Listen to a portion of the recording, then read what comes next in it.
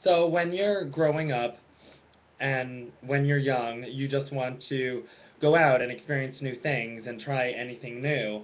Well, this was especially true of myself and the friends I would wind up meeting and having while working at the store.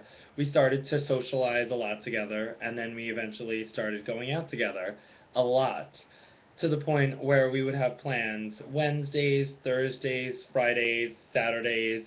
We would go to a house of one of my friends that lived nearby for house parties. We would frequent bars near Hofstra University, this popular club that's now defunct on Hempstead Turnpike, and we were just seemingly having the times of our lives. We just loved each other's company.